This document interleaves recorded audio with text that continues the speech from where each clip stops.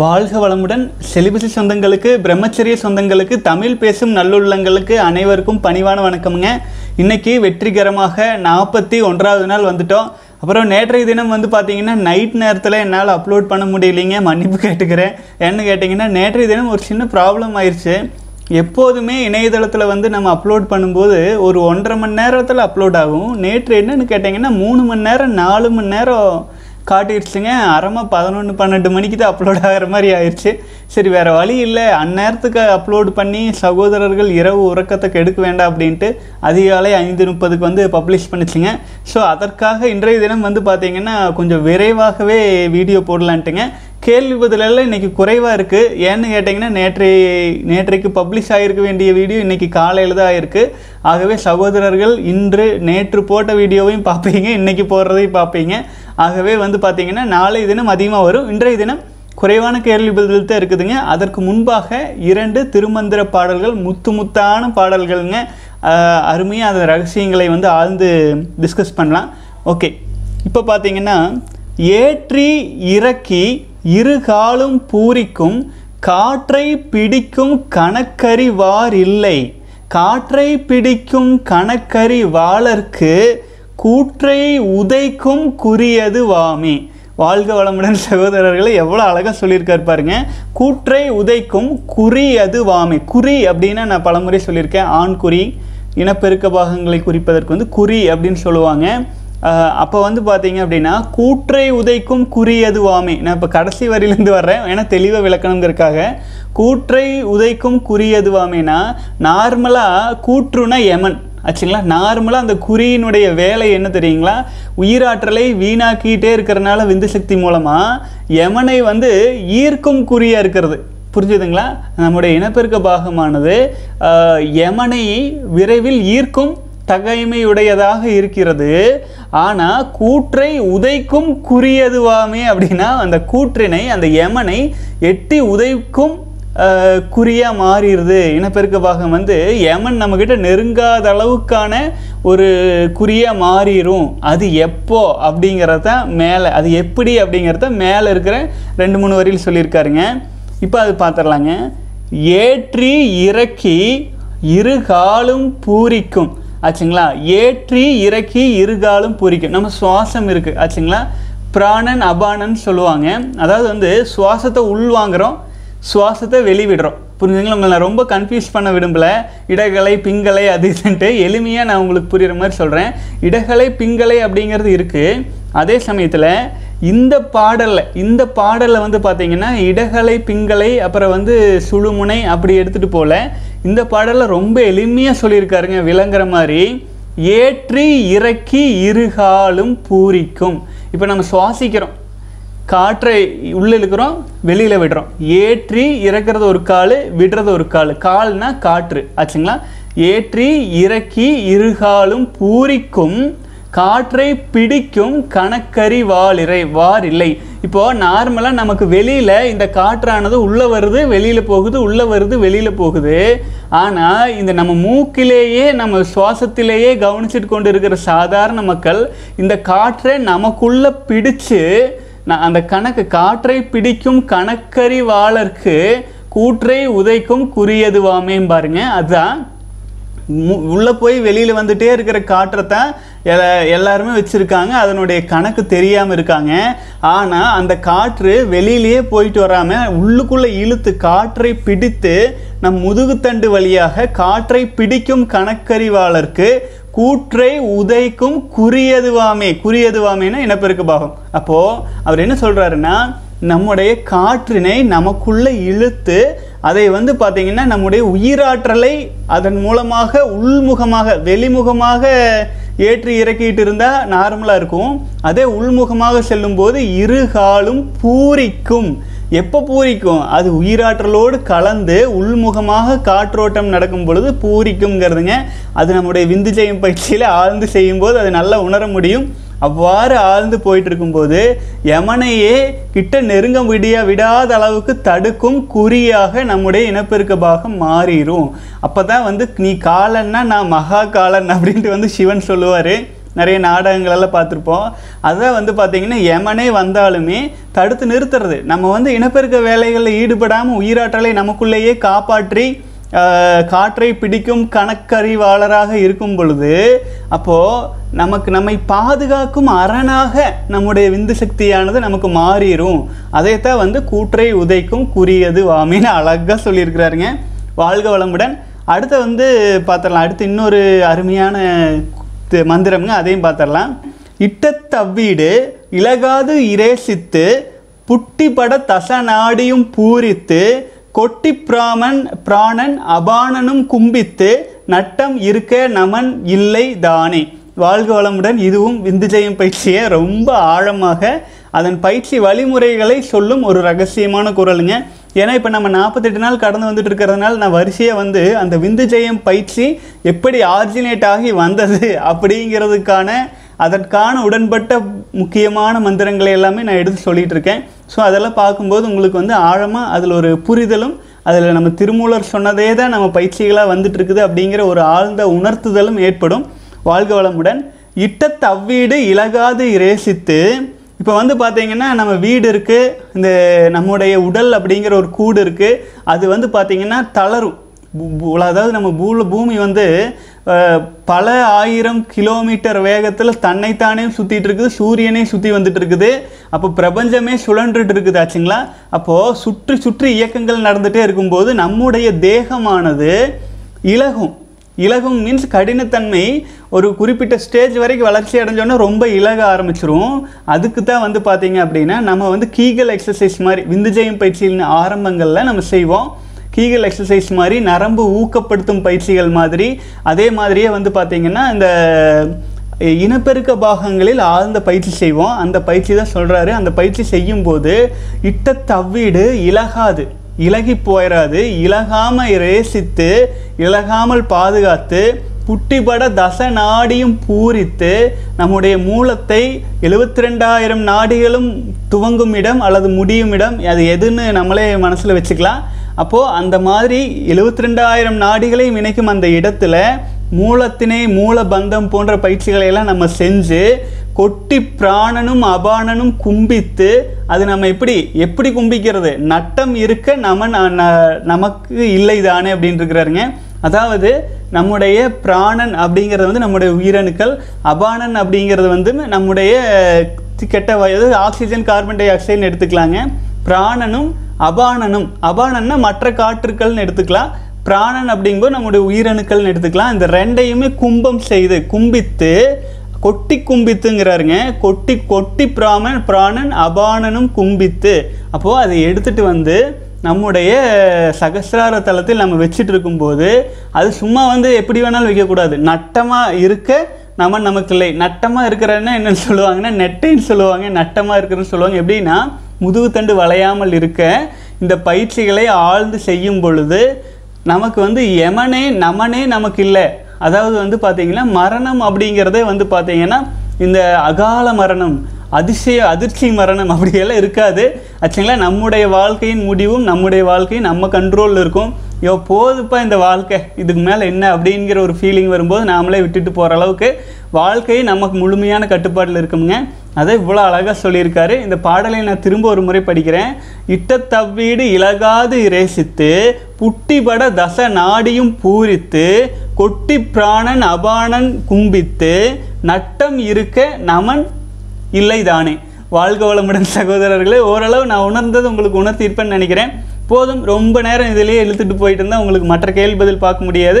இன்றைய தினம் வந்து வீடியோவுக்கு கீழே இருக்கிற கேள்வி பதில்களை பார்த்து விட்டு அதன் பிறகு இமெயிலுக்கு போயிடலாமுங்க. வாழ்க வளமுடன். வாழ்க வளமுடன். கணேசன் சகோதரர் வந்து 120வது நாள் வந்திருக்காரு. வாழ்க வளமுடன் சகோதரரே, ரொம்ப சந்தோஷமாக இருக்குதுங்க. சூப்பருங்க, மன உறுதியோடு வந்துட்டு இருக்கிறீங்க. வாழ்க வளமுடன். ஜெயபிரகாஷ் சகோதரர், அண்ணா நான் 16வது நாள் ஃபாலோ பண்ணிகிட்டு இருக்கேன், ரொம்ப டயர்டாக இருக்குது, சீக்கிரம் தூக்கம் வர மாட்டேங்குது, ஒய் இஸ் திஸ் ஹேப்பனிங்னு சொல்லியிருக்கீங்க. வாழ்க வளமுடன் ஜெயபிரகாஷ் சகோதரரே. இப்போ வந்து பார்த்தீங்கன்னா கரெக்டாக இந்த 15லிருந்து 20 நாட்கள் வரைக்கும் நீங்கள் மேக்ஸிமம் ஸ்ட்ரீக்கில் இருப்பீங்க. பெரும்பாலான சகோதரர்கள் உயிரணுக்கள் வந்து அபரிமிதமாக நிரம்பி இருக்கும், அது டிரான்ஸ்மியூட்டேஷன் ஆகாமல் இருக்குது. உங்கள்கிட்ட இருக்கிற அபரிமிதமான எனர்ஜி தான் உறக்கம் வராமல் பண்ணுது. புரிஞ்சுதுங்களா? இப்போ நம்மக்கிட்ட தூக்கம் எப்போ வரும்? எனர்ஜி இல்லாமல் இருக்கிறப்ப, டயர்டாக இருக்கிறப்ப தான் படுத்தா டக்குன்னு தூக்கம் வரும். எனர்ஜி ஃபுல்லாக இருக்கும்போது தூக்கம் வர்றது தடைப்படும். அதுக்கு என்ன பண்ணலாம்? தூங்குறதுக்கு முன்னாடி நான் சொன்ன மாதிரி உடல் பயிற்சிகள் ஆச்சுங்களா, யோகாசன பயிற்சிகள், ஏதேனும் உங்கள் கவனத்தை உங்களுக்குள்ளாகவே திருப்பும் பயிற்சி முறைகள்லாம் செஞ்சுட்டு இருக்கலாமுங்க. அந்த மாதிரி நீங்கள் செய்யும்போது செஞ்சுட்டு படுத்தீங்கன்னா நல்ல உறக்கம் வரும். ஒருவேளை வந்து பார்த்தீங்கன்னா நம்ம சகோதரர்கள் வந்து பயிற்சியில் நீங்கள் இருந்தீங்கன்னா வேகம் தணித்தல் அப்படிங்கிற ஒரு பயிற்சி இருக்கும். அந்த பயிற்சி 7வது ஸ்டேஜில் இருக்கும். அந்த பயிற்சி செஞ்சுட்டு நீங்கள் படுத்தீங்கன்னா நல்ல தூக்கம் வரும். வாழ்க வளமுடன் சகோதரரே. சில நாட்கள் அப்படி இருக்கும், சரியாயிரும். சரிங்களா? ரொம்ப கவலைப்பட வேண்டியது இல்லைங்க. வாழ்க வளமுடன். அடுத்தது வந்து பார்த்தீங்கன்னா பாரத் ரகுவரன் சகோதரர். ஹலோ சார், 21வது நாள் வந்து ரீலாப்ஸ் ஆகிட்ட பிரதர். பான் மூவிஸோட அர்ஜஸ் அதிகமாக வந்ததால் ரீலாப்ஸ் ஆகிட்டேன். ரொம்ப கஷ்டமாக இருக்குது. எவ்வளோ நாள் கஷ்டப்படுறது, ஃப்யூச்சரை பிளான் பண்ணது எல்லாமே போச்சு. From tomorrow onwards going through start from day 1. Porn மூவிஸோட adjust control பண்ண என்ன பண்ணணும்னு அட்வைஸ் பண்ணுங்கள் பிரதர், தேங்க்யூ. வாழ்க வளமுடன் சகோதரரே. ஆக்சுவலாக வந்து பான் மூவிஸ், இந்த ஆபாச படங்களெல்லாம் நீங்கள் பார்த்து அதனால் ஏற்படும் அர்ஜஸ்ஸு, அதனால் ஏற்படும் பல்வேறு குழப்பங்கள்லாம் வந்து பார்த்தீங்க அப்படின்னா வெளியில் வரணும் அப்படின்னா அதுக்கு ஈடான வேறு ஏதேனும் பாசிட்டிவான விஷயங்களை நீங்கள் உங்களுக்குள்ளே போட்டுக்கலாம். வேறு ஏதாச்சும் முக்கியமான பல விஷயங்களில் வந்து பார்த்தீங்க அப்படின்னா உங்களை நீங்களே பிஸியாக வச்சுக்கலாம். ஆகவே இந்த மாதிரி வந்து நீங்கள் ஆபாச படங்கள் தயவு செஞ்சு பார்க்காதீங்க. யாராக இருந்தாலும் பார்க்குறது ரொம்ப கொடுமை, அது வந்து கேவலமான விஷயமுங்க. ஆகவே அந்த மாதிரி விஷயங்கள் பார்க்க வேண்டாம். பார்த்துட்டு இருந்திருந்தீங்க அப்படின்னாலும் மனசை டைவெர்ட் பண்ணுறதுக்கு தகுந்த மாதிரி நல்ல முத்திரை பதித்தல் போன்ற சங்கல்பங்களை நீங்கள் செஞ்சுட்டு இருக்கலாமுங்க. உங்களுக்கு பாசிட்டிவான மாற்றங்கள் கிடைக்க ஆரம்பிச்சிடும். வாழ்க வளமுடன். அடுத்தது வந்து புனிதன் சகோதரர், அருமை சகோதரர், திருமந்திரத்திற்கு உருகார் ஒரு மந்திரத்திற்கும் உருகார் அப்படின்னு போட்டிருக்கீங்க. முருகா சிவனே திருமூலான்னு போட்டிருக்கீங்க. வாழ்க வளமுடன் சகோதரரே. ஆக்சுவலாக வந்து அது திருமந்திரத்துக்கு சொன்னாங்களா இல்லை திருவாசகத்திற்கு உருகாருன்னு சொன்னாங்களான்னு தெரியல. வாழ்க வளமுடன் சகோதரரே. திருமந்திரம் அர்த்தம் உணர்ந்து பார்க்க ஆரம்பிக்கும் போதுங்க அதில் மிகப்பெரிய ரகசியங்கள்ங்க. அது எல்லாமே வந்து பார்த்திங்கன்னா நம்ம வாழ்க்கையே டிராஸ்டிக்கலாக மாட்டும். அதில் இருக்கிற ஆழமான குரல்கள் எல்லாமே நம்முடைய விந்து ஜெயம் பயிற்சியை நோக்கி தான் நம்மளை இழுத்துட்டு போகும். திருமந்திரத்துக்கு திருமூலருக்கு தெரியும் ஆச்சுங்களா. உள்ளம் பெருங்கோயில் ஊனுடம்பு ஆலயம் தெல்ல தெளிந்தாருக்கு சீவன் சிவலிங்கம்னு சொல்லி முடிச்சிருக்கிறாருங்க. யோசிச்சு பாருங்கள், எவ்வளோ பெரிய ஞானி அவங்க வந்து இந்த அளவுக்கு தெளிவாக நம்மளுடைய முன்னோர்கள் இவ்வளோ ஸ்ட்ராங்காகவும் தெளிவாகவும் சொல்லி வச்சுருக்கிறது நம்ம பண்ண புண்ணியம். அதை பயன்படுத்திக்கிட்டோம்னா சரி. வாழ்க வளமுடன் சகோதரரே. அடுத்தது வந்து பார்த்தீங்க அப்படின்னா ரஞ்சித் குமார் சகோதரர் வாழ்க வளமுடன். பாரதி சகோதரர் வாழ்க வளமுடன்.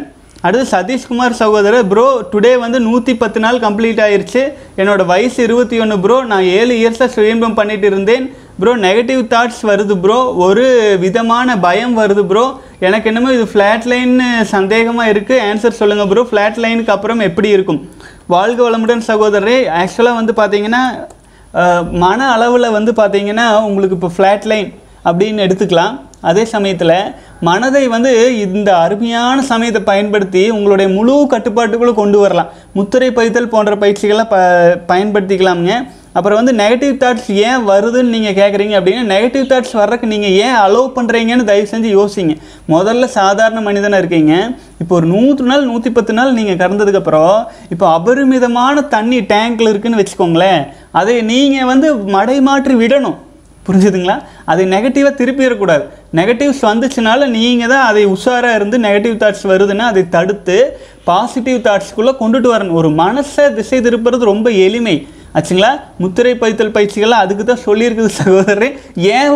ஏன் வருதுன்னு கேட்க வேண்டாம் ஆச்சுங்களா. உங்கள் கண்ட்ரோலில் இருக்குது. அது ஏன் வருதுன்னு நீங்கள் தான் சொல்லணும். நீங்கள் தான் ஆராய்ச்சிக்கு எடுத்துக்கணும். ஏன் எனக்கு இது வருது அப்படின்னா ஏன் வருது? நீங்கள் நினைக்கிறீங்க வருது, நீங்கள் பதிவு பண்ணி வச்சுருக்கிறீங்க வருது. அப்போ என்ன பண்ணணும்? அது வராமல் இருக்கிறதுக்கு என்ன பண்ணணும்? பாசிட்டிவான விஷயங்களை பதிவு பண்ணுங்க ஆச்சுங்களா. பல முறை நான் இதுக்கு விளக்கம் கொடுத்துருக்குறேன். ஒரு டம்ளரில் இருக்கிற காற்றை நீங்கள் வெளியேற்றணும்னு விரும்புகிறீங்கன்னா அதுக்குள்ளே காற்றை உறிஞ்சிட்டு இருக்க வேண்டியதில்லை, அந்த காற்றுலேயே போராட வேண்டியதில்லை. பாசிட்டிவான தண்ணியை எடுத்து உள்ளே ஊற்றுங்க, காற்று தானாக வெளியில் போயிடும். பாசிட்டிவ் திங்ஸில் கான்சன்ட்ரேஷன் செலுத்துங்க. அதாவது ஒரு சங்கல்பங்கள் நான் சொன்ன மாதிரி ஃபாலோ பண்ணிங்கன்னா இந்த தாட்ஸ் எதுவுமே வராதுங்க. தயவு செஞ்சு இலவச பயிற்சிகள் இருந்தீங்கன்னா கூட நீங்கள் அந்த பயிற்சிகளை தயவு செஞ்சு பாருங்கள். ஏன்னா ஒரு சிலர் நேரடியாகவே விந்து ஜெயம் பயிற்சி செய்ய போகிறேன்னு மற்ற பயிற்சிகளை கடந்துட்டு போகிறாங்க. அப்படி போனால் இந்த பிரச்சனைகள் வரும். ஏன்னா ஆரம்பத்திலிருந்து ஐம்புலன்கள் வழியாக பல்வேறு விதங்களில் உயிரணுக்கள் வீணாகும் விதங்களை எல்லாம் தடுத்து நிறுத்தி கடைசியில் தான் விந்து ஜெயம் பயிற்சியை நம்ம கொடுக்குறோம். நம்ம மற்ற வகைகளில் வீணாகிற விஷயங்களை கண்டுக்காமல் நேராக விந்து ஜெயம் பயிற்சி செய்யும்போது என்னாகும், அது நீங்கள் விந்து ஜெயம் பயிற்சி மூலமாக நீங்கள் உயிரணுக்களை காப்பாற்றினாலுமே மற்ற விதங்களில் நீங்கள் வீணாக்கிறதுக்கு ஆரம்பிச்சிங்கன்னா அப்போ அதுக்கான சைடு எஃபெக்ட்ஸை இந்த மாதிரி ஒரு நெகட்டிவ் தாட்ஸ் வருதுன்னு கோந்துட்டு இருக்க வேண்டியதானுங்க. தானாக எதுவும் சரியாகி வராது. சரிங்களா? இப்போது ஒரு நீங்கள் இருக்கிறீங்க, திடீர்னு காலையில் எழுந்திரிச்சு ஒரு 5 மணி ஆனால் சுடுகாட்டுக்கு பக்கத்தில் போயிடுறீங்க. பக்கத்தில் திடீர்னு திரும்பி பக்கத்தில் போகிறவனை கூப்பிட்டு நான் ஏன் காலையில் சுடுகாட்டுக்கு வந்தேன் அப்படின்னு கேட்டால் அவர் சொல்லுவார், அட ஏன்டா நீ ஏன்டா சுடுகாட்டுக்கு வந்து அதை ஏன்டா எங்கிட்ட கேட்குற அப்படிங்கிற மாதிரி நம்ம ஏன் அப்படி போகிறோம் ஆச்சுங்களா? அதை நீங்கள் உங்களை கேட்டுக்க வேண்டிய விஷயம். உங்களை பார்த்து உங்களுக்குள்ளே நீங்கள் கேட்டுக்கிட்டு அப்போ நீங்கள் என்ன பண்ணணும், பாசிட்டிவாக எங்கே இருக்கோ பாசிட்டிவ் ஒரு கோயிலுக்கு போகணும்னு நினச்சிட்டு கோயிலுக்கு போயிட்டு இருந்தீங்கன்னா நீங்கள் சுடுகாட்டுக்கு போகிறீங்க ஆச்சுங்களா? நெகட்டிவ்ஸ் ஏன் போகிறீங்க, பாசிட்டிவ்ஸ் போகணும்னு நினச்சிங்கன்னா பாசிட்டிவ் தாட்ஸில் பாசிட்டிவ் நீங்கள் உங்களை பிஸியாக வச்சுக்குங்க. வெளி வேலைகளில் சொல்ல மனசளவில் நான் மெயினாக சொல்கிறேன், மனசளவில் நீங்கள் உங்களை பிஸியாக வச்சுக்குங்க. ஏதாச்சும் உங்கள் வாழ்க்கையின் அடுத்த கட்ட முன்னேற்றத்திற்கு தகுந்தாற் போன்ற விஷயங்களில் கவனம் செலுத்துங்க ஆச்சுங்களா? உடலுக்குள்ளேயே அப்படியே பார்த்துட்டே இருக்கிறது நல்லது. அதே சமயத்தில் உங்கள் வாழ்க்கையும் அடுத்த கட்டத்துக்கு போகணும் இல்லையா? வாழ்க வளமுடன் சகோதரரே. அடுத்து வணக்கம் ப்ரோ, ஸ்டேஜ் 1ல் 80 நாள் கடந்திருக்கேன், ஸ்டேஜ் 2ல் 18 நாள் கடந்துட்டுருக்கேன், போயிட்டுருக்குன்னு சொல்லியிருக்கீங்க. ஜே சகோதரரே, சூப்பருங்க, வாழ்க வளமுடன் வாழ்க வளமுடன். அடுத்தது வினோத்குமார் சகோதரர் 2-3 கேள்வி கேட்டிருக்கிறீங்க. கட்டாயம் விந்து ஜெயம் பயிற்சி செய்ய வேண்டுமான்னு கேட்டிருக்கிறீங்க. கட்டாயமெல்லாம் எதுவுமே இல்லை சகோதரரே. இது நம்ம முன்னோர்கள் சொன்ன பயிற்சி முறைகள், இது நம்ம வாழ்க்கைக்கு நல்லா இருக்குன்ட்டு அவங்க சொல்லி வச்சுருக்காங்க. அப்போ அதை நம்ம எவ்வளவோ கஷ்டப்பட்டு எல்லாத்தையுமே ஆர்கனைஸ் பண்ணி இப்போ நம்ம சொல்கிறோம். அது நீங்கள் செய்யணுமா வேண்டாமான்னு உங்கள் உயிருக்கு உங்கள் உணர்வுக்கு நீங்கள் தான் முடிவு பண்ணிக்கணும். நீங்கள் இது செஞ்சுதான் ஆகணும் அப்படின்ட்டு கவர்மெண்ட்டு கூட யாருக்கு சட்டம் போட முடியாது. சரிங்களா? உங்களுக்கு விருப்பம் இருந்தால் நீங்கள் செய்யலாம். அதனுடைய பலன்களை எல்லாம் நம்ம இத்தனை வீடியோஸில் நம்ம சொல்லியாச்சு. ஆகவே ஆனால் செலிபஸை மட்டும் ஃபாலோ பண்ணாலே அதற்கான பலன்களும் இருக்கவே செய்யும் ஆச்சுங்களா? அதனால அதை நீங்கள் தயவு செஞ்சு ஃபாலோ பண்ணுங்கள். செலிபஸை நீங்கள் மேக்ஸிமம் போகிறீங்க அப்படின்னாலே விந்து ஜெயம் பயிற்சியெல்லாம் நீங்கள் அப்புறம் பார்த்துக்கலாம். அந்த எனர்ஜியை நீங்கள் ஃபீல் பண்ணிவிட்டு அதுக்கப்புறம் அதை இன்னும் நம்மளை இம்ப்ரூவ் பண்ணிக்கிறதுக்கு எப்படி பயன்படுத்துறது அப்படின்னு எல்லாம் யூஸ் பண்ணும் பொழுது இந்த மாதிரி தேவையற்ற பல்வேறு விஷயங்களில் உயிரணுக்கள் வீணாகிட்டே இருக்கு இல்லைங்களா? அதையெல்லாம் நமக்குள்ளே வீணாகாமல் காப்பாற்றிக்கிறதுக்கு அது உதவியாக இருக்கும். சரிங்களா? உங்கள்கிட்ட செலிபஸை நீங்கள் ஃபாலோ பண்ணுறது இருளடைஞ்ச இந்த வீட்டில் ஒரு சோலார் பேனலை போட்டு வீட்டில் வெளிச்சம் கொடுக்குற மாதிரி, சோலார் பேனலை நீங்கள் பகலில் உங்களுக்கு வெளிச்சம் தேவையும் இல்லை, ஆனால் பகல்லையே வீட்டுக்குள்ளே இருட்டாக இருந்துச்சு அப்படின்னா சோலார் பேனல் லைட் மூலமாக வெளிச்சம் கொடுத்துக்கலாம். அதே இரவு நேரத்தில் வெளிச்சம் வேணுங்கும்போது அங்கே ஒரு பேட்டரிங்கிற ஒன்று வேணும், சோலார்லேருந்து வர்ற பவரை சேமித்து வைக்கிறதுக்கு. அந்த சேமித்து வைக்கிறத நம்ம உடலில் நம்ம பண்ணுற விந்து ஜெயம் பயிற்சி. நம்ம பால் இருக்குது, பால் கறந்துட்டு வரோம், அப்படியே வச்சா கெட்டு போயிடாதா? கெட்டு போயிடும். புரிஞ்சுதுங்களா? உயிரணுக்கள் உற்பத்தி ஆகுதுன்னா அது அப்பப்போ செலவாக நிற்கும். அதே சமயத்தில் அதே பாலில் நீங்கள் காய வச்சு பெறை ஊற்றி வச்சிங்கன்னா தயிராகும். தயிராக இருந்தால் 2-3 நாள் கூட பயன்படுத்தலாம், பச்சை பால் பயன்படுத்த முடியாது. அப்போ 2-3 நாள் பயன்படுத்துகிற அளவுக்கு இருக்கும். அதே தயிரை நீங்கள் சிலுப்பி வெண்ணெய் எடுத்து நெய்யாக மாற்றி வச்சுட்டிங்கன்னா எத்தனை வருஷமானாலும் நீங்கள் பயன்படுத்திக்கலாம். விந்து ஜெயம் பயிற்சி அப்படிங்கிறது அப்படித்தான். உங்ககிட்ட உற்பத்தி ஆகிட்டு இருக்கிற உயிரணுக்களை அப்படியே தன்னுடைய மூலத்தோடு இணைத்து பாலை நெய்யாக மாற்றி உங்களுக்கு தேவையான சமயத்தில் பயன்படுத்துவதற்கு உதவியாக இருக்கும். காற்றுள்ள போதே தூற்றிக்கொள்னு முன்னோர்கள் சொல்லியிருக்கிறாங்க. அது நீங்கள் தான் அது பயன்படுத்திக்கணும். உங்களுடைய இளமையான ஏஜில் உங்கள்கிட்ட உற்பத்தியாகும் அபரிமிதமான காற்றுள்ள போதே அப்படின்னா நம்முள்ள பிராணன் அதிகமாக உற்பத்தி ஆகிட்டு இருக்கும்போதே நமக்குள்ளே நம்ம சேமித்து வச்சுக்கணும் அப்படின்னு சொன்னதான் காற்றுள்ள போதே தூற்றிக்கொள்ளுங்கிறதுங்க. ஆகவே வாழ்க வளமுடன் சகோதரரே. டெசிஷன் எடுக்கிறது உங்கள் பொறுப்பு, நல்லது கெட்டது எதுன்னு நம்ம சொல்லிடுவோம், அவ்வளோதான். வாழ்க வளமுடன். அடுத்தது ராஜ்குமார் சகோதரர் 6வது நாள் வாழ்க வளமுடன். நவீன்குமார் 69வது நாள் வந்துட்டுருக்கீங்க, சூப்பருங்க, வாழ்க வளமுடன். ஃபர்ஸ்ட் நேம் சகோதரர் 44வது நாள் வந்துட்டுருக்கிறீங்க, வாழ்க வளமுடன். அடுத்தது அரவிந்த் சகோதரர் 30வது நாள் வந்துட்டுருக்கீங்க. கண்மூடி தியானம் செய்ய முற்பட்டால் நெற்றியில் ஏதோ வலி வருகிறது, தியானம் மேற்கொள்ள சிரமமாகிறது. வாழ்க வளமுடன் சகோதரர். ஒரு விஷயம் ஆழமாக புரிஞ்சுக்குங்க. நெற்றியில் உங்களுக்கு உணர்வு வருது அப்படின்னா அது ஆக்னா சக்கரம், பீனியல் சுரபி, பிட்யூட்ரிக் சுரபின்னு 2 நாளமில்லா சுரபிகள் இருக்குமுங்க. அந்த இடத்துல உயிரணுக்கள் திணிவடையுதுன்னு அர்த்தம். திணிவடையும் போது உங்களுக்கு வந்து பார்த்தீங்கன்னா அது பெயின் இல்லை, பெயின் மாதிரி தோணும், அது ஒரு இன்பம். அது வந்து நெற்றியில் உங்களுக்கு வந்து பார்த்தீங்கன்னா அது அது அது வந்து நீங்கள் விரும்பி பார்த்தீங்கன்னா இன்பமாக மாறிடும். அதை பற்றி கவலைப்பட வேண்டாம். பலருமே இதை குண்டலினி யோகம்னு சொல்லுவாங்க, ஆக்னா சக்கரம் இயங்குதுன்னு சொல்லுவாங்க. ஆழ்ந்து கவனிங்க. அதை தியானத்திற்கு மனதை ஒருநிலைப்படுத்துவதற்கு அதை ஒரு வாய்ப்பாக பயன்படுத்தி கொள்ளுங்கள். வாழ்க வளமுடன் சகோதரரே. அடுத்தது குணா சகோதரர் 75 நாள் வந்துட்டு இருக்கீங்க. 108 நாள் சேலஞ்சில் ஹாப்பியாக இருக்கன்னா ரத்த தானம் செய்யலாமா அண்ணான்னு போட்டிருக்கீங்க. சகோதரரே வாழ்க வளமுடன். ரத்த தானம் செய்கிறத பற்றி எல்லாம் எனக்கு வந்து அதில் பெரிய உடன்பாடு இல்லை. உங்களுக்கு விருப்பம் இருக்குது அப்படின்னா நீங்கள் தாராளமாக செய்யுங்க, அதில் எந்த குறையும் நான் சொல்லலை. வாழ்க வளமுடன் சகோதரரே. அடுத்தது ஆனந்தகுமார் சகோதரர் வாழ்த்துக்கள், இனிய வணக்கம், காலை வணக்கம் போட்டிருக்கீங்க. வாழ்க வளமுடன் சகோதரரே. அடுத்தது வந்து சவுந்தர் சகோதரர் வாழ்க வளமுடன். ரவிக்குமார் சகோதரர் உண்மை சகோதரரே, பெண்கள் மீது வெறுப்பு வைத்தால் பிற்காலத்தில் விருப்பு வந்துவிடும். நான் உணர்ந்தது. எனக்கு சிறு வயதிலிருந்து பெண்களை பிடிக்காது, இப்போது பெண்கள் மீது ஆசை வருகிறது. உண்மைதான். வாழ்க வளமுடன். அதனால தான் சொல்கிறதுங்க, சிலர் பட்டினத்தார் பாடலை பார்த்து பயங்கரமாக வெறுப்பு ஏற்றிக்கணும்ல சொல்லுவாங்க. அதுதான் நான் சொல்கிறதுங்க. நம்ம ஏன் வெறுக்கணும், நம்ம ஏன் விரும்பணும்? நமக்கு என்ன தேவை இருக்குது? நம்மக்கிட்ட இருக்கிற உயிரினுக்களை நம்ம காப்பாற்றிக்கிறதுக்கு அடுத்தவங்களை வெறுத்து நம்ம என்ன பண்ண போகிறோம்? ஆகவே அதற்காக சில மனிதர்கள் இருக்காங்க, விரும்பிட்டு போட்டு நம்ம உஷாராக இருக்கிறவங்க தப்பிச்சுக்க வேண்டியது தானே. வாழ்க வளமுடன் சகோதரரே. பூவரசன் சகோதரர் வாழ்க வளமுடன். அடுத்தது சகோதரர் மெடிடேஷன் இஸ் மெடிசன்கிற சகோதரர் 5வது நாள் வந்துட்டு இருக்கீங்க. 108 நாள் சேலஞ்ச் போட்டிருக்கீங்க. சூப்பருங்க சகோதரரே. ஸ்டேஜ் 5ல் முதல் நாள் போட்டிருக்கீங்க. வாழ்க வளமுடன், வாழ்க வளமுடன். ராஜா பாலாஜி சகோதரர் அண்ணா நீங்கள் படிக்கிற புக்ஸ் எல்லாம் சொல்லுங்கள் அப்படின்னு கேட்டிருக்கீங்க. வாழ்க வளமுடன் சகோதரரே. முதல்ல வந்துங்க சகோதரர், ஆரம்ப இடத்துலிங்க நான் ஸ்கூல் படிச்சுட்டு இருந்த டைமில் லைப்ரரியில் ஊறப்பட்ட புக்குங்க படித்தது பயங்கரமான புத்தக புழுன்னு சொல்லுவாங்க. என்னைய லைப்ரரிக்கு போனால் எக்ஸ்ட்ரா ஒரு டோக்கன் கொடுப்பாங்க, 3 புத்தகம் எடுத்துக்கலாம். என்ன பண்ணிடுவோம், போவோம், புக்ஸ் எடுத்து படிக்கையில் 3 புக்கு வாங்கிட்டு வீட்டுக்கு போனால் திரும்பவும் புக் எடுக்கிறதுக்கு வரணுன்ட்டு காலையில் அங்கே போய் உட்காந்தோம்னா பொழுதுக்குள்ளே 3 புக்கையுமே படிச்சுட்டு அதுக்கப்புறமேல் திரும்பவும் டோக்கன் கொடுத்து இன்னொரு 3 புக்கு வீட்டுக்கு படிக்கிறதுக்கு எடுத்துகிட்டு போவோம். அந்தளவுக்கு பைத்தியகாரத்தனமாக புக்கு படிக்கிறதுல அவ்வளோ ஆர்வமாக இருப்பாங்க. அப்போ அவங்க என்ன சொல்லிட்டாங்க, நீங்கள் வந்து ஸ்பெஷலாக எந்த புக்கு வேணாலும் நீங்கள் வந்து உட்காந்து படிச்சுக்கோ, வீட்டுக்கு போகையில் 3 புக்கு எடுத்துகிட்டு போ அப்படிம்பாங்க. புக்கு படிக்கிறதுனா கூட 1000 பக்கங்களுக்கு மேலே இருக்கிற புக்காக இருந்தால் மட்டும்தான் எடுத்துகிட்டு போய் படிக்கிறதுக்கே ஒரு விருப்பம் இருக்குது. சின்ன சின்ன புக்குனா தொடவே மாட்டேன். அந்த மாதிரி அந்தளவுக்கு புத்தகங்கள் மேலே ஒரு ஆர்வமாக போயிட்டு இருந்துச்சுங்க.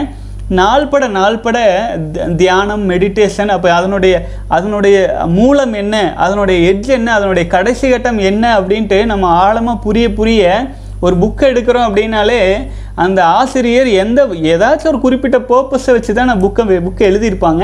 அந்த குறிப்பிட்ட பர்பஸ் நம்மளுக்கு புரிஞ்சு போயிடும் அப்படிங்கிறதுனால அது அப்போவே வந்து அதை எடுத்து வச்சிடுறது. ஆகவே ரொம்ப நாள் ஆயிடுச்சுங்க புத்தகங்கள் எல்லாம் எடுத்து படிக்கிறதுக்கு ஆரம்பித்து.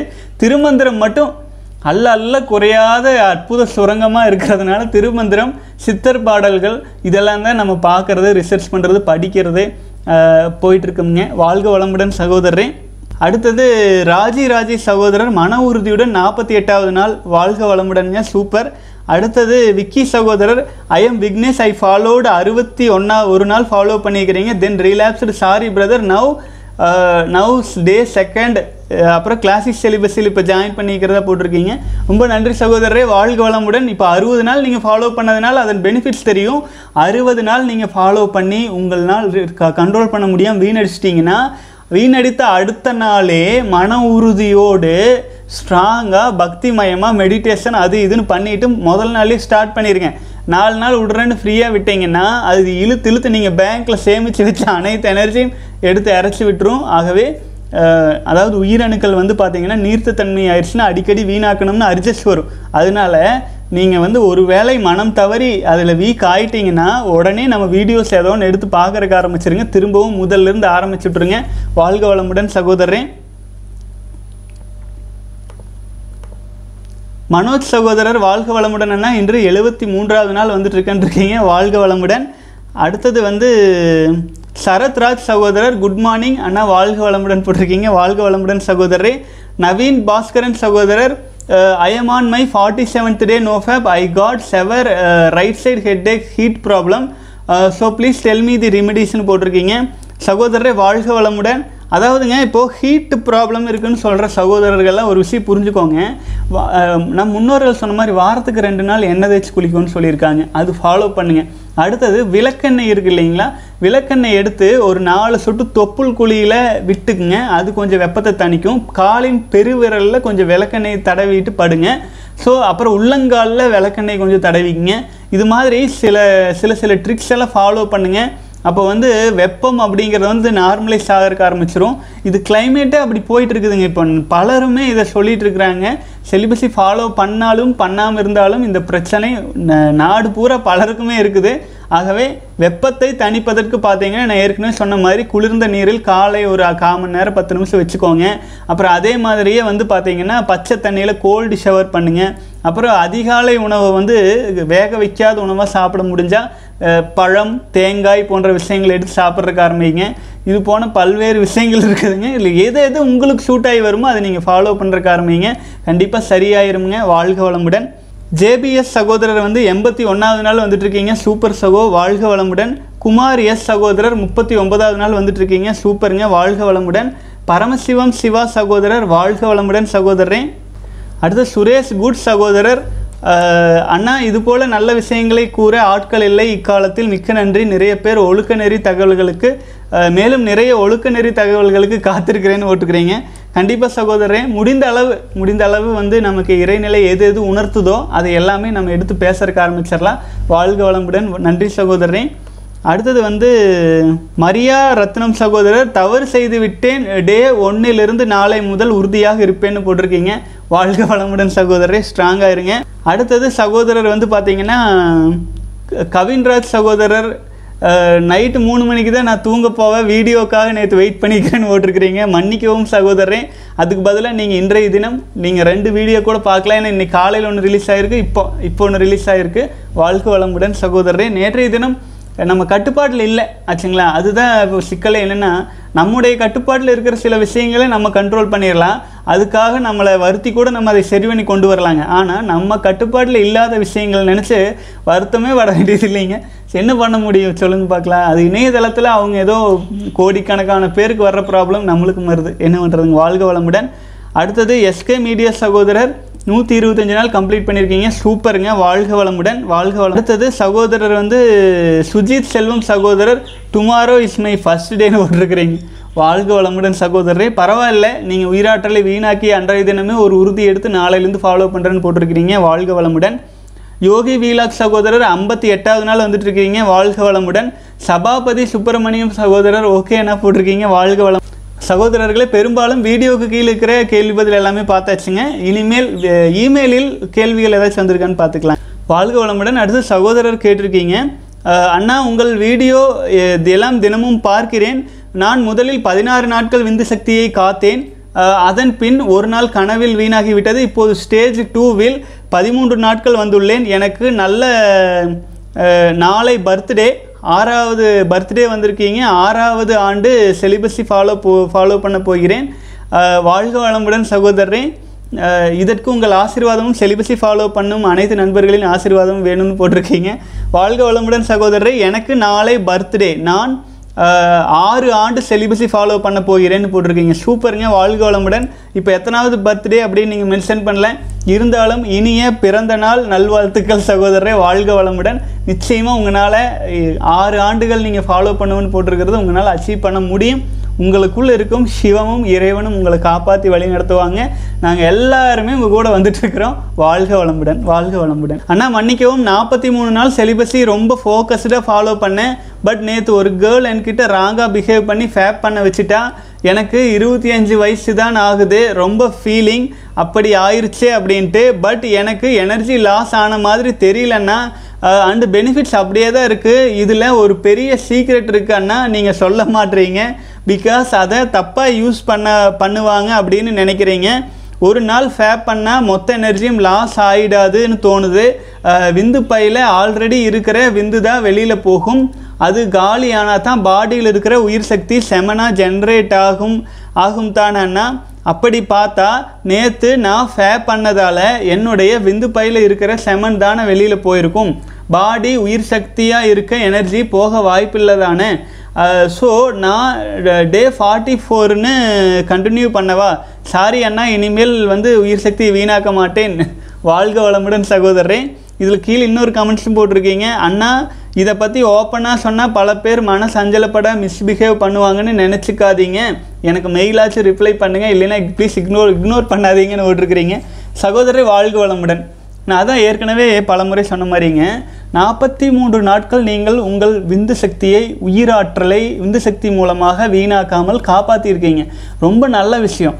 ஆனால் நீங்கள் பார்த்தீங்கன்னா அட்ஜஸ்ட் ஆகி உங்களுக்கு அட்ஜஸ்ட் ஆகிட்டு உயிரணுக்கள் விந்து சக்தியாக மாறி ஒரு முறை நீங்கள் வீணாக்கிட்டீங்க அப்படின்னா உடலில் இருக்கிற பூரா உயிரணுக்களும் போயிருமா அப்படின்னா பூரா போகாது. அதையும் நான் சொல்கிறேன் பாருங்கள்.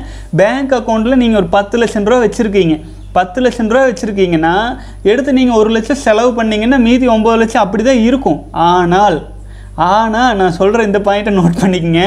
ஒரு முறை டெஸ்டிங்காக நான் வீணாக்குறேன் அப்படின்ட்டு நீங்கள் வீணாக்கும்போது என்ன ஆகுனா, இந்த கார் கண்ணாடி தெரியுங்களா, அதில் சுற்றியில் ஒரு அடி அடிச்சிங்கன்னா பொல எல்லா கண்ணாடி உடஞ்சி விழுந்துரு. ஏன்னு கேட்டிங்கன்னா சேஃப்டிக்காக அப்படி பண்ணியிருப்பாங்க.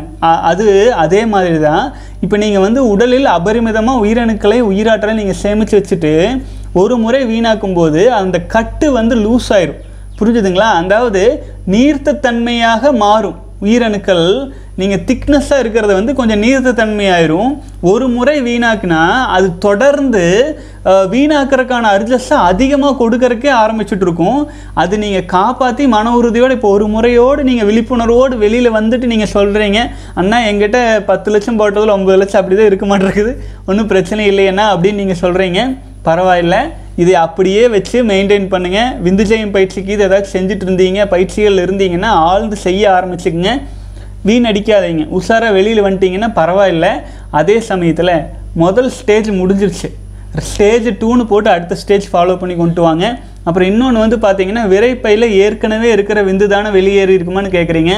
ஏற்கனவே அப்படி விந்தெல்லாம் இருக்காது சகோதரர். ஒரு விஷயம் புரிஞ்சுக்கோங்க, விரைப்பையில் ஓரளவு இருக்கும்.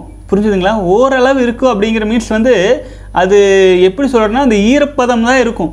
ஆனால் லாக்டோஸ் திரவம் லாக்டோஸ் திரவத்துக்கு அதுக்கப்புறமேல விந்து உற்பத்தி ஆகும். அப்போ தான் உற்பத்தி ஆகி உயிரணுக்கள் விந்துவாக மாறி வெளியிலேயே போகுமே ஆச்சுங்களா. அப்போது எக்ஸஸாக இருக்கிறது கொஞ்சம் நஞ்சம் அங்கே இருந்தாலுமே உண்மையிலேயே உயிரணுக்கள் தான் விந்துவாக மாதிரி வெளியில் போகும். உங்ககிட்ட அபரிமிதமான 40 நாள் 50 நாள் 25 வயசில் நீங்கள் ஃபாலோ பண்ணிட்டு வர்றதுனால எனர்ஜி நிறைய இருக்கும். அது பெருசாக லாஸ் ஆன மாதிரி தெரியாது. அதனால தான் அந்த மாதிரி தெரியாமல் இருக்கிறனால தான் இளைஞர்கள் நிறைய ப்ராப்ளத்தில் இந்த மாதிரி சிக்கிக்கிறாங்க. வயதாகும் போது வயதாக உங்களுக்கு அது நல்லா உணர முடியும். விந்து சக்தி வீணாகும் போதே உடலில் இருக்கும் எனர்ஜி எல்லாம் குறையிறது நல்லா உணர முடியும். இளமையில் உற்பத்தி அபரிமிதமாக இருக்கிறதுனால அது உங்களால் ஃபீல் பண்ண முடியாமல் இருக்கலாம். இன்னும் ஒரு முறை 2 முறைன்ட்டு உள்ள லாக் ஆகிட்டிங்கன்னா அப்புறம் அது 8 லட்சம் ரூபாய். இப்போ 10 லட்சங்கிறது 1 லட்சம் போச்சு, 2 லட்சம் 3 லட்சம் 4 லட்சம் போகையில் நீங்கள் அந்த வீக் ஃபீல் பண்ணுவீங்க. ஒரு முறை வீணாக்குனாலே அந்த ஒரு முறை உயிரணுவை வீணாக்கும் போது அந்த பழக்க தோஷம் ஒன்று. அடுத்தது உடலானது திணிவுத்தன்மை இழந்து நீர்த்த தன்மைக்கு போயிடும். அப்போது அந்த மாதிரி இருக்கும்போது தொடர்ந்து அது மொத்தமாக செலவு பண்ணுறதுக்கான வாய்ப்புகளாயிரும். உஷாராக நீங்கள் தப்பிச்சு ஸ்டேஜ் 2 போட்டு ஆரம்பிச்சிருங்க. நீங்கள் செலிபஸி பயணத்தில் தான் இருக்கீங்க. முதல் ஸ்டேஜ் அது, 2வது ஸ்டேஜ்னு ஆரம்பித்து பண்ணிட்டு வாங்க. வாழ்க வளமுடன் சகோதரரை. அப்போ நீங்கள் ஸ்டேஜ் 1ல் 34 35 36 சரி 44 45 46னே போட்டு வரலாம். ஸ்டேஜ் 2ன்னு போட்டு 1 2 3 4ன்னு போட்டு வாங்க. நம்ம மனசு திருப்திக்கு தானே. வாழ்க வளமுடன் சகோதரரே. அடுத்த சகோதரர் கேட்டிருக்கீங்க, வாழ்க வளமுடன். என்னுடைய பெயர் நான் குறிப்பிடாமல் படிக்கிறேனுங்க. I am 39 years and unmarried. Today 66 day out of 108 days சேலஞ்சில் வந்துட்டுருக்கேன். For the past 10 years I have been searching siddhars and yogis and visited their jiva samadhis and also learned spiritual practices from various gurus and practiced them. For the past 3 years I have reduced and nearly stopped these things. After following celibacy, I again started meditation and started vindhu jayam positions only. And for the past 10 days, for past 5 days I am again thinking of Siddhars and searching and watching their historics via YouTube vigorously. Vigorous means 5 முதல் 6 மணி நேரம் பார்த்துட்டு இருக்கேன். Recently I come to know Yogi, Mayamma, Sadguru, Sri Brahma, Shiva, Prabhakara, Siddha Yogi, and I have got thinking of visiting their samadhis, but situation has stopped me. Otherwise I would have visited these places. I have doubt whether I am thinking this kind of my own or automatically happening because of following celibacy. Is it okay watching this kind of siddhas related videos vigorously or I have to reduce it? வாழ்க வளமுடன் சகோதரரே, நீங்கள் வந்து இதனுடைய தேடலில் வந்து பல நாட்களாக இருந்திருக்கிறீங்க, புரிஞ்சுதுங்களா? ரொம்ப நாட்களாக தேடிகிட்டே இருந்திருக்கீங்க சின்ன வயசுலேருந்து. இப்போ வந்து அதனுடைய பயன் வந்து நார்மலாக அது ஒரு குறிப்பிட்ட ஸ்டேஜில் வந்து உயிரணுக்களை வீணாக்கிட்டே அந்த தேடல்கள் இருந்திருக்குமே என்னமோ தெரியல. அந்த மாதிரி இருக்கிறதுனால நமக்கு வந்து பார்த்தீங்க அப்படின்னா பெரிய பலன் தெரியாமல் இருந்திருக்கும். அதே சமயத்தில் இப்போ நீங்கள் சமீப காலமாக செலிபஸி ஃபாலோ பண்ணிவிட்டு 66 நாள் 70 நாள்லாம் கடந்து வந்துட்டுருக்கீங்க. விந்து ஜெயம் ப்ராக்டிஸ் ஆல்சோ நீங்கள் பண்ணிகிட்ருக்கிறீங்க. உங்களுடைய பழைய பதிவுகள் எல்லாம் விழிப்புணர்வு அடைஞ்சு ரொம்ப விகரஸாக நீங்கள் அது தேடல் இருக்குன்னு சொல்கிறீங்க. வாழ்க வளமுடன். ஆனால் நீங்கள் வெளியில் தேடுறதுக்கு ஒன்றுமே இல்லையே. உங்களுக்குள்ளேயே நீங்கள் விந்து ஜெயம் ஆகும்போதே உங்களுக்குள்ளேயே சீவனே சிவலிங்கமாகி உங்களுக்குள்ளேயே எல்லாம் இருக்கிறதுனால ஆதி அந்த மானகுரு நீயே ஆவாய் அப்படின்னு திருமூலரே சொன்னதுனால நீங்கள் ஆழ்ந்து இந்த பயிற்சிகளில் கவனம் செலுத்துங்க. எவ்வளவு பயிற்சிகள் இருக்குங்க விந்து ஜெயம் பயிற்சிக்கு முன்னாடி, அதையெல்லாம் நீங்கள் நாள் பூரா உட்காந்து கூட நீங்கள் செஞ்சிட்ருக்கலாம். சூழல் சரியாகும்போது சித்தர்களின் சமாதிகள் அதுக்கெல்லாம் போய்க்கோந்து எப்போதுமே பாருங்கள், அவுட்வேர்டில் ஒன்றுமே இல்லை, இன்வேர்டில் தான் எல்லாமே இருக்குது ஆச்சுங்களா. நமக்குள்ளாக செல்லும் வழியை நீங்கள் நோக்குங்க, வெளியில் போகிறத விடுங்க, சும்மா இருங்க. அதான் இந்த முருகர் வந்து அருணகிரிநாதருக்கு சொன்ன மாதிரி சும்மா இரு அப்படிங்கிற மாதிரி அப்படித்தான் அமைதியாக இருங்க. உங்களுக்குள்ளே போங்க, வெளியில் எதுவும் கிடையாது. சுற்றி சுற்றி சுற்றி சுற்றி ஒரே விஷயத்துக்கு தான் வந்து நிற்கும். அதை புரிஞ்சுக்கணும். வாழ்க வளமுடன் சகோதரரே. உங்களுடைய இந்த ஆன்மீக பதிவுகள் உங்கள் முன்னோர்கள் கொடுத்த வரமாக இருக்கலாம், அவர்களின் நல்ல புண்ணியங்களாக இருக்கலாம், அனைத்துமே நல்லது தான். நெகட்டிவான விஷயங்கள் எல்லோரும் உழந்துட்டு இருக்கிற இந்த காலத்தில் ஆன்மீகத்தில் இவ்வளோ ஆர்வமாக இருக்கிறது தவறில்லை. அதே சமயத்தில் அது வாய்ப்பு வரும்போது நீங்கள் போய்க்கலாம். ஆனால் நீங்கள் வாண்டடாக உங்களுக்குள்ளே கவனம் செலுத்துறதை மீறி நீங்கள் இப்போ ஒரு எனர்ஜி உங்கள்கிட்ட ஜென்ரேட் ஆகிட்டு இருக்குது, திரண்டுட்டு இருக்குது விந்து ஜெயம் பயிற்சி பண்ணிகிட்டு இருக்கிறனால. இப்போ நீங்கள் அதை போய் அது ஏதாச்சும் ஒரு விதத்தில் வெளியில் வீணடிக்கிறதுக்கு நீங்கள் முயற்சி பண்ணாதீங்க. எந்த ஒரு விஷயமாக இருந்தாலும் வெளியில் தேடி ஓடும்போது அங்கே வந்து விரயம் தான் நடக்கும். ஆகவே சகோதரரை மன உறுதியோடு உங்களுக்குள்ளே பாருங்கள். உங்களுக்குள்ளே எல்லாம் வல்ல இறைவனே நமக்குள்ளே இருக்கும்போது நம்ம எந்தக்கு வெளியில் தேடணும். வாழ்க வளமுடன் சகோதரர்களே. பெரும்பாலும் வீடியோவிலும் அதே மாதிரியே இமெயிலிலும் வந்த எல்லா கேள்வி பதிலும் பார்த்தாச்சு. நாளை தினம் மீண்டும் சந்திக்கலாம். வாழ்க வளமுடன்.